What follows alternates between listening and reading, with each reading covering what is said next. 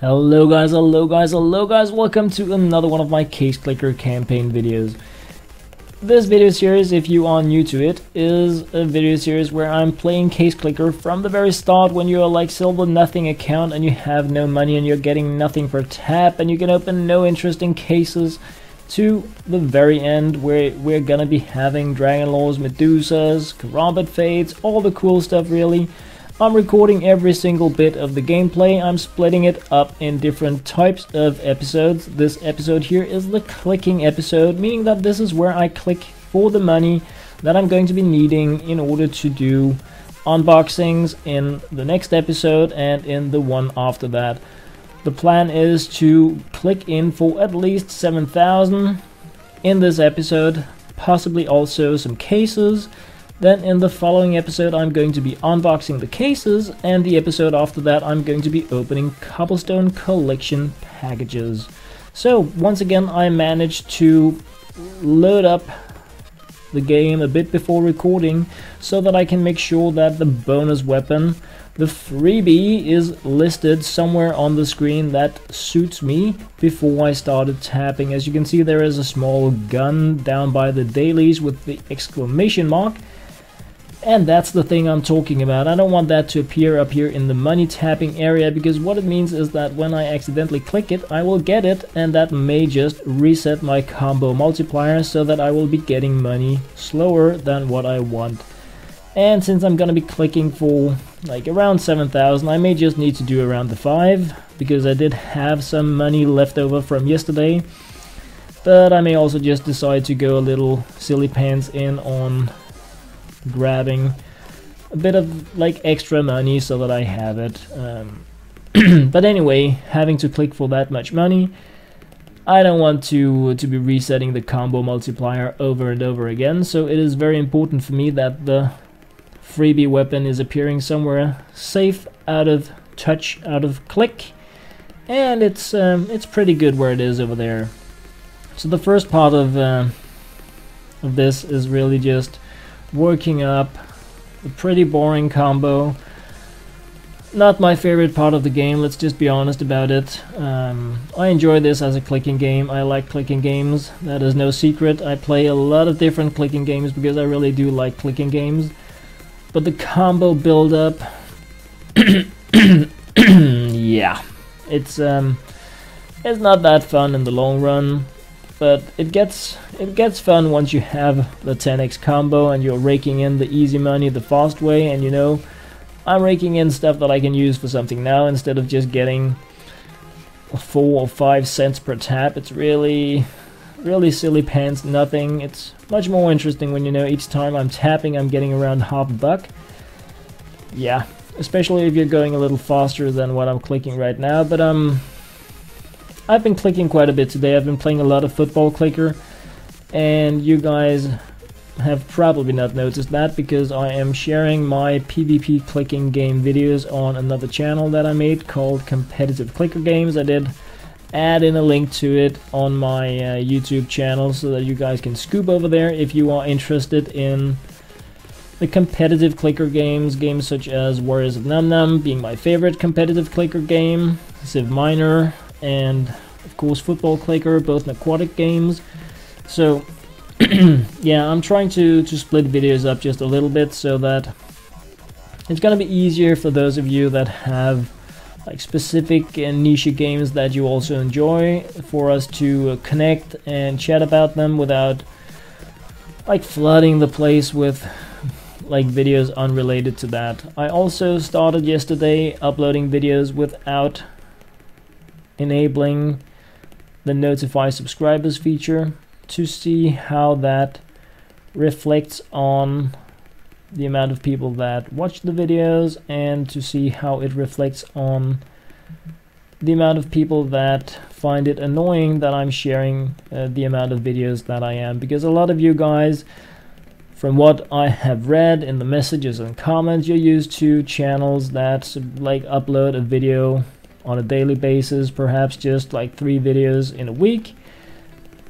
And I'm not doing that stuff. I'm doing a bit more than that. Sometimes I go 20 videos in a day, sometimes even more.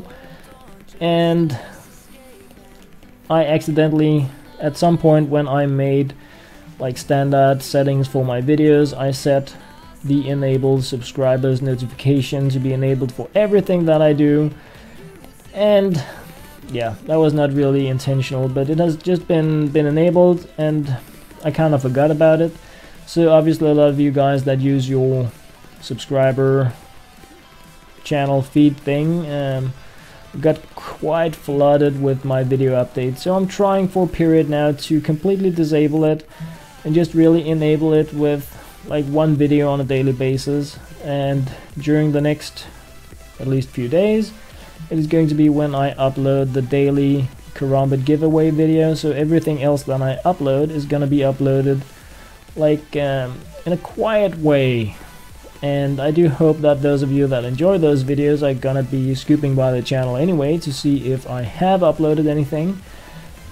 But yeah, that's it's a time is gonna tell kind of thing, because of course the most important thing for me in terms of sharing videos, I mean, yeah, number one is that I play games that I think is crazy cool, fun and amazing, and I like sharing that. But the next part is, of course, that it is available for people to actually enjoy, meaning that if you are relying on your channel feed to see if the videos are available and you don't notice them because I don't have that option enabled, then of course I'm gonna be enabling it again. But I'm gonna try out, I'm thinking at least for a week, to just completely remove that feature from my publishing, except for the one video on a daily basis. And of course what I'm hoping is that you guys are gonna be scooping by every now and then, and you're gonna see that I'm uploading videos anyway, and you're just not getting like completely flooded in your feed with videos from me about loads of different games I'm testing and playing and trying out. So it's a long process for me really to try to find out what is the best way for me to have a YouTube channel, what makes sense in a lot of ways, and really how do we all have this together in a way that is as enjoyable as possible for as many people as possible. Not just me, not just the people that enjoy 50 videos in a day, and not just the people that enjoy one video every 3 days. So yeah, it's a work in progress thing. I'm learning every day. I'm doing my best to look into all the kind of statistics I can to find out, all the things that I'm doing, are they working in terms of you guys enjoying the things that I do more or less. And as always, the comments, the thumbs up, the thumbs down, those are all indications that you can use to tell me if you think I'm moving in the right direction. And I say that like completely honest. I know that I have a few people that almost instantly dislike anything I upload, and yeah, there are some people that are a bit upset with the amount of attention my channel has gotten, especially in terms of case clicker videos. So there are some people out there managing that kind of frustration by disliking and posting bad comments, and that is what it is. But besides those individuals, I do actually appreciate the thumb down for what it is, as an indication that this was not really what you were hoping to see on my channel, or you didn't really like the way this video was recorded, or the sound in the video was very bad. As a standalone feature, I don't think the thumbs down is really that useful, because it doesn't give me more insight. It's just, I don't think this is cool, but it doesn't really allow me to do much better. So it leaves me with a lot of guessing about why, meaning that I have to, not have to, but I do spend a lot of time looking into the videos that are getting a lot of dislikes, trying to find out what did I do wrong in this video that resulted in like such a high amount of dislikes, so that I can try to make videos better the next time around. And sometimes my conclusion is just that the people that saw this video just didn't really like that game, or were hoping to see something else, or you know, stuff like that. That's also, I mean, most of it is based on guessing when there are no comments attached. So like the craziest, most cool thing you guys can do, regardless of whether you like enjoy or dislike the things I'm doing, is just to leave me a one-liner, because I do read all comments and I really appreciate constructive feedback. I really do that. So always a very welcome thing. And while I've been jabbering about that, really, I have been silently moving past the milestone in my clicking video here, which is the 6x combo. And I like that, because everything after the 6x combo is just where I think things are going pretty fast. I'm getting money in very easily just by tapping. And almost the 7x combo here I have closing in on 3,500. So we are in a pretty good position, since money is just coming in faster and faster now, almost 7 times faster than when we started. And I actually just need to rake in 3,500 more before I am on like the safe side in terms of what I need to do the unboxings I want to do today in the Bravo cases, the Chroma 2 cases, the CSGO weapon cases with the stat track guarantee, and the 100 cobblestone collection packages as well. So that is very nice. Oh yes, it is. It is very nice. Oh, I can really feel my fingers have been used on football clicker. I have been tapping insane amounts of taps in that game. It is a very special clicking game, very hardcore, I think. I haven't really decided how much I want to crush it in that game. A lot of it comes down to how the reset works once the week ends, because the point where I am at in the game, if I don't reset and I go down to easy mode, it's going to be very hard to rake in medals in that game in the long run. But yeah, anyway, I'm talking more about that, of course, in the videos on the competitive clicker channel, where my focus area is gaming in that type of games. For here,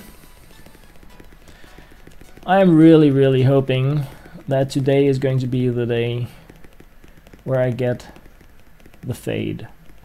I think that is today's hope, like number one.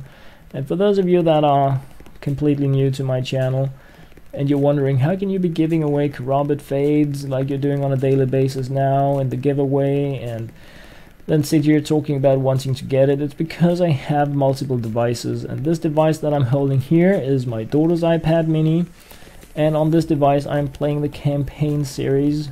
It is a completely isolated game.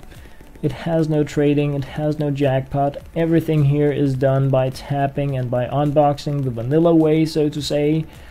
And that is because I wanted to do this. I wanted to try to, I want to say complete the game, but I guess you can't really do that. But I wanted to try to obtain the rarest item in the game without any outside interference, basing it only on clicking for money. No passive income. As you can see, I have 0 per second. Every single cent that we are earning in this game here is done by clicking. Obviously, I've been selling some skins as well. So this is like trying to get things the really hard way, where nothing is easy paint. There is no weird duping, no questions about anything except what kind of luck are we gonna be having today when we do the unboxing. And like, I think this video series demonstrates pretty insanely how rare the rare items in this game really are, because getting a factory new Dragon Lore, I mean, I do that on a daily basis, often several times from the jackpots, and if I don't get it, I end up contracting myself to 1 or 2.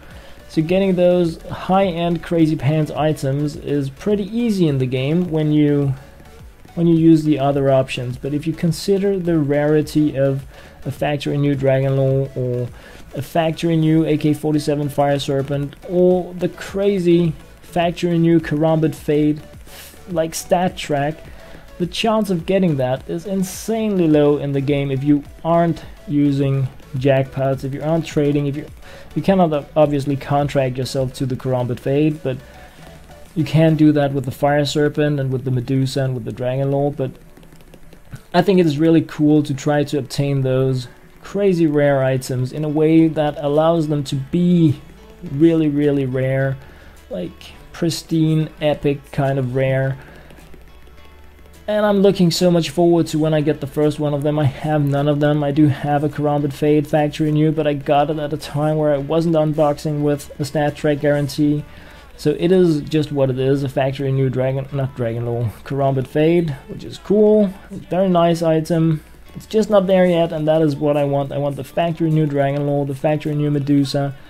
I want the Factory New AK-47 Fire Serpent with a stat track guarantee. I want the Factory New Karambit Fade with a stat track guarantee. And when I have those, I want to enable the jackpot, because that is the only way that I can get my hands on a Factory New Howl stat track as well. Because you cannot unbox yourself to that, you cannot contract yourself to that. The only way to obtain it is through the jackpot. But since I want to open the other, like unbox the other items, the hard way, the vanilla way, however you want to put it, I'm not going to be enabling the jackpot here until I have them. I was considering doing it, I was thinking about doing it, and then if I would get those pristine super rare items, I would just sell them or possibly trade them away. But I kinda know, because I just may fall in, you know, I may just decide to keep it, or you know, something. So I'm not going to be enabling the jackpot until I have reached the game goal, the original goals I set, and that is to obtain those crazy pants rare items and just enjoy them for what they are. Insanely rare, very, very special, and very hard to get. It takes a great deal of dedication or a massive amount of luck to rake in those items by doing it this way here. And this is not something I'm recommending you guys do. Of course not. This is just, I mean, this is what I want to do, because I think it's really funny to try to get them this way. Originally, when I started making this series, I meant it as a guideline for people that wanted to progress in the game, so that I was showing how I would go from being silver to the global elite, the decisions that I thought were wise to make, such as only adding in the Bravo cases to the case search and stuff like that.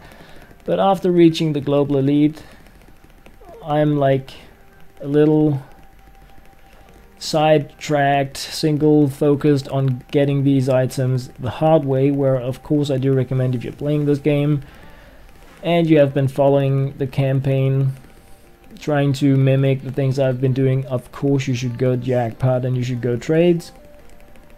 This is just something I'm doing because I already have already done almost everything in the game several times. I have a Danish campaign series that I'm playing as well, even though I haven't been that good at updating it. I have my iPhone, where I have been crushing Case Clicker from the moment I got the game, pretty much. So this is the new interesting thing for me to do in Case Clicker, or new, more than 100 episodes, but it's another way of playing it that I think is really cool, that adds a completely different type of value to the items besides the numbers that are written on them, because you get to really feel how rare the items are. And yeah, I like that. I really do like that. And I also like that I'm closing in on the 6,000 here, meaning that we have just 1,000 to go, give or take. I think I'm gonna go 7,500 again today. That was what I did in yesterday's clicking episode as well. So yeah, I'm thinking that's a good amount to go with. And once again, I also think that I will be tapping for the cases in this episode, and that is really another tryout I'm doing, trying to, even though I'm not using the subscriber notification feature on my uploads with these videos, just trying to compact things a little bit so I don't appear as crazy floody pants as a lot of people have been sending me messages that they feel I am, because that is not the intention behind the many videos I am uploading. It's not to be floody spammy at all. It's just because I really feel it has been a nice way for me to structure the videos, and yeah, I game a lot and I share a lot, and that really translates into a lot of videos. So yeah, but still almost only about 1,000 from having tapped in the amount of money that I need for today's episodes, and that's a very good thing. That is a very good thing. Even though I did kinda do the sneaky pants thing and start out with a little money this time, leftovers from yesterday, that's okay. It's always nice to have a little something to work with when you start the episode, because I am a bit time bumped these days. I have a lot of university work going on, some crazy pants projects we're working on, and I need to do that on a daily basis until December 23rd at 23:59:59, so it's gonna be taking up a great deal of my time. But I'm really trying to set aside enough time for gaming for me to at least keep the Case Clipper, the Case Clicker campaign series alive, moving forward, because it's a long journey. At least the last more than 100 episodes has shown that it is a great deal about luck. Today I could be getting both the Fire Serpent, the Karambit Fate, and the Dragon Law in the unboxings, the factory new ones. I mean, that is an actual possibility. I do hope that each and every time, but I could also get Snake Pants, just as I have done the other times. Not that I've been getting bad items, I've been getting really good items in a lot of the episodes, but just not the pristine, epic, unique, amazing pants ones that I set as goals for the series, really. So, alrighty, so almost at the 7,000 mark here. Come on, there we have it. Just another 500. Then I'm gonna be taking a short pausing break where I brew myself a little fresh coffee and prepare to go silly paints nutsy on tapping for cases down in the search progress. Get random case area part of the clicking. I almost dropped the combo there because my fingers are insanely tired after football clicker. Yeah, this is the most I don't think I've been tapping this much like ever before since I started with football clicker. It's pretty intense amounts of clicks that are needed to progress at the high end of that game, and I guess I kind of like that. So 200 left, not much. Since Pentakill is playing now, I'm guessing that I'm gonna postpone my break just a little bit, because I was actually in the mood to listen to that track. So just gonna tap the money here, and then I'm gonna start out with the cases before going breaky pants. And I know this is more than enough money, but still, once I say 7.5, I need to get 7.5. So let's get the party started down in the search progress here. Just tapping. What I want is 50 Bravo cases. I'm going to be getting breakout cases as well. I don't really care about those. I'm going to be getting Chroma 2 cases. Those will be unboxed as well. And I'm going to be getting CSGO weapon cases that I will be opening as well. So every single Chroma 2 case and CSGO weapon case that I rake in here while doing the search for cases, up to the point where I have about 50 Bravo cases. It has been 51 quite a few times because I'm really bad at counting. At least when I'm recording, it's like things just blur a little bit and I don't really pay that much attention. But whatever I get that isn't the breakout case, up to the point where I have at least 50 Bravo cases, is gonna get unboxed and opened in the next episode. And that is what I'm looking the most forward to, actually. I do like doing the cobblestones, I really do like unboxing those. But I like cases more because they have that chance of random pants knife in addition to some decent and also of course junk, but rare items. So it has more to offer, I think, compared to doing the souvenirs. Good thing I didn't have a combo build up here so that I could change hands.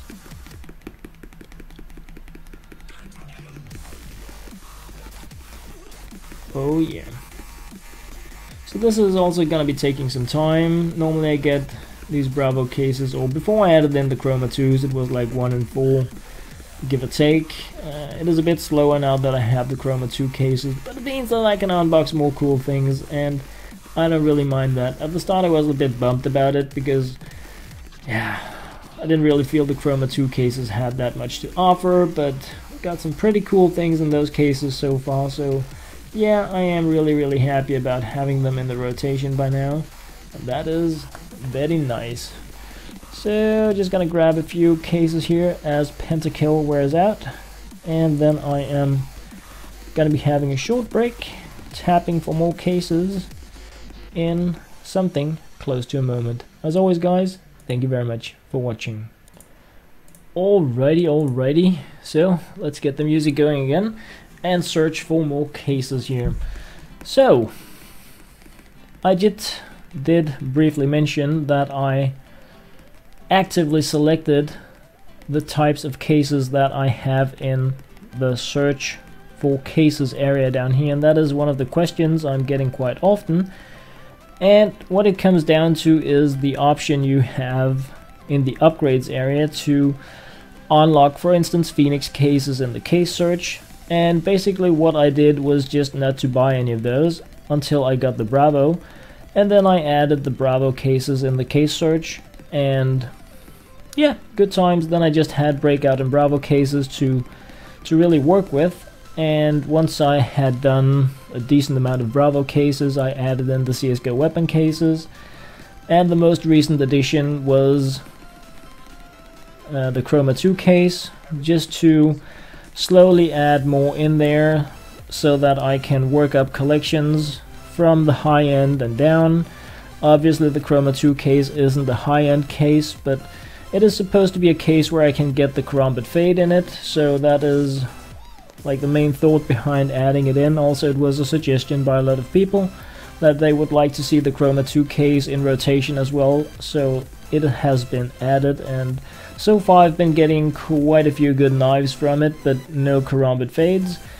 I do think I got a Doppler once, or was it a Marble Fade? I cannot remember really, because I have been unboxing quite a few of them over the course of the Case Clicker campaign episodes. So the other question that is related to the clicking episodes, quite often anyway, is how do I get these cases so fast? When I'm tapping here, I just instantly get these cases. They just pop up in my face. There is no case search animation, and that is another thing that I do like to answer when I am searching for these cases. It is in the game settings. I'm just gonna get another Bravo case here before going in and showing it. But if you go into the game settings, there is an option called Case Draw Animations. It's found down here in the settings. In the gameplay options, you have Case Draw Animations. If that is enabled, if there is a check mark, then when you are searching for cases, you will get this rolling animation. And yeah, it looks cool, it looks awesome, I do think so, but when you're doing as many cases as I am, often on a daily basis, then it's not something that I like to have enabled, because it's a great deal of additional time added in for every single case that I am searching for, and it's probably like 200 cases on a daily basis just on this campaign series here, when including the breakout cases. So yeah, it is something I've removed to speed up things, and I'm very happy that I did that. I haven't calculated how much time I have saved by removing that feature from the game, but I guess at some point I should look into the amount of cases I have unboxed and, well, search for throughout the series, and then find out how much time I am saving on each case by not having the case draw animation. Would be a pretty cool small math thing to do, not really that hard, but and also it is worth taking into consideration that these days we have a feature to show faster case draw animations. When I did start this series, we did not have that, so the case draw animations were much slower than they are today. So that is another small thing to like have in mind if doing such a calculation. So I'm getting curious. I want to see how many cases I've been raking in so far. And what I like to do when I get curious is to get at least 5 Bravo cases before I go in and look, so that I'm just a little longer ahead than I was when I started wondering, because if I don't do that, I can see myself tapping on the cases menu button all the time, going in and out, trying to see how many cases I have at any given point in the farming process here. So just to limit myself a little bit, making sure I don't go in and out all the time. Once I start wondering how many cases do I have, I decide that I need to wait 5 Bravo cases before I go in and look, and I have gotten 2 of those so far. So just another 3 before I can go in and see. So freaking funny. That was the 3rd, so come on, Dr. 2 more. 1 more. Not that one. There we have it. So let's see. 32 Bravo cases, not bad at all. So just 18 left. 17. That is nice. Oh yes, it is. Sometimes they come in insanely fast, sometimes it takes quite a while, but I do feel today that it has been pretty snappy. Yesterday was also a pretty fast case searching day. I do like those, because especially now that I have merged the money clicking and the case clicking episodes back into one episode. Then I don't mind really if the case searching goes a little faster, because I can feel it in my fingers, especially because I am playing the competitive clicker games on the side as well, so a lot of clicking going on. So doing so much in a row without a break, yeah, I can feel it. I can feel it. It's not hurting or anything, it's just you can really feel how the fingers are getting tired and they're not dancing as swiftly on the touchscreen. Oh, come on, don't be one of those rude episodes where I have to wait for ages in between the Bravo cases. I'm actually in a bit of a time situation here where I don't have that much time to record this particular episode, so I would really like to get the cases a bit snappy. Normally I record these episodes like around midnight where everybody is sleeping, but this particular episode is being recorded in between some of my university work. That means I need to get back to that really, because it's a group thing and I don't want to have people waiting for me because I am doing case clicker. So I do have like 10 minutes left or something like that, so it should be all good. Was it 15? Yeah, about 15 minutes, so I should be on the safe side, but sometimes you just run into crazy pants, bad luck, and if that happens, of course, I'm just going to be pausing the recording. I will resume it later this evening, and everything's going to be good and dandy, but it would be nice to have the recording done so that I can just get the video editing done, get it uploaded. YouTube needs to chew on it for a while, make the thumbnail, all that stuff, so that I have a bit more time this evening to do other things really. I need to do quite a bit of jackpots so that I have something cool to trade away during today's trade away video. I did get some Dragon Laws yesterday obviously, but I want more. I also like variety really, so there's that. Oh, I kinda lost count on the cases. I have like no idea how many I have. I was just thinking about like I need to pop in, was it 18 more, and then I'm home safe, and now I'm like, what, how many have I gotten since I needed the 18? It's like, yeah, that's what happens when you don't pay attention to the important things in life, such as how many Bravo cases you have and how many you haven't, but it's okay.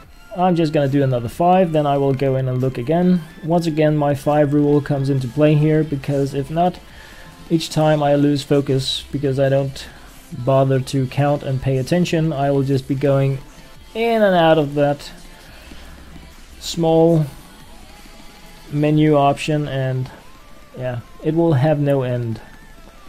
No end whatsoever.